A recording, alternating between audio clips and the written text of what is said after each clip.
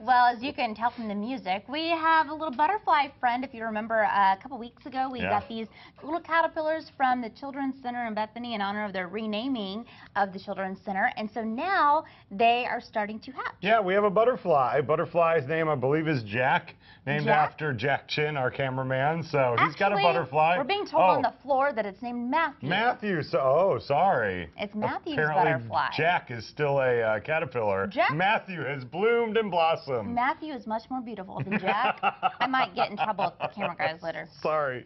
Yeah. Sorry, Jack. Yours is still coming. Yeah, there you go. Yeah, how cool is that? So we've gotten neat. a chance to watch it. We'll feed it. Hopefully we'll keep it alive. It's already gone farther than any of us really thought. So it made it to butterfly form. There you go. Wait, are those real flowers in there? I don't know. No, I think those are fake. Oh, okay. I don't know. But we are feeding them, so they should be all blooming. And if blooming, is that what they do? Somebody's feeding them. I don't know who's in charge. Who's in charge of these things? I don't know. We should probably find out. It's definitely not us. It's Ted. The important stuff, the important stuff is not given to Drew and I, that's for sure. No, Ted, our producer, is in charge of keeping the caterpillars and butterflies alive. Very nice. Well, did you take a look at any new movies or anything over the weekend? I did not, but I know we had Jason Black in here on Friday. He was talking about the new Transformers movie. Yeah. He said it was too long. 2 hours and 45 minutes, I believe, is what he said. That was like an hour too long. Yeah. But apparently other people did not agree because it had a huge weekend. Transformers made over $100 million. Well, pretty much right at $100 million over the weekend here in the United States.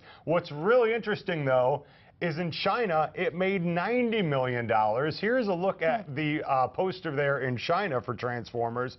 Most ever for a foreign film opening. $90 million, $300 million worldwide in one weekend.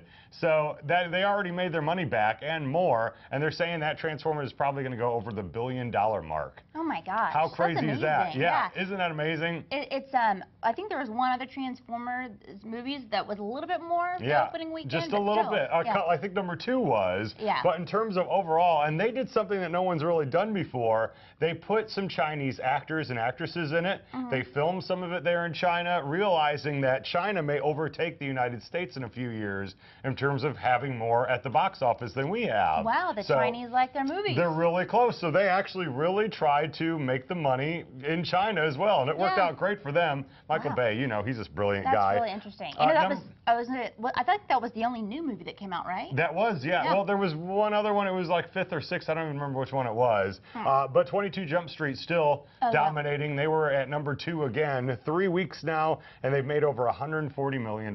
So not bad for Jonah Hill and Channing Tatum as well. Nice. Big box office draws. That's crazy. I haven't seen either one of those. I'm going to have to get to the movies. I will probably wait for DVD for both. Yeah, probably. That's how I roll. Nice. That's how you roll. Yeah.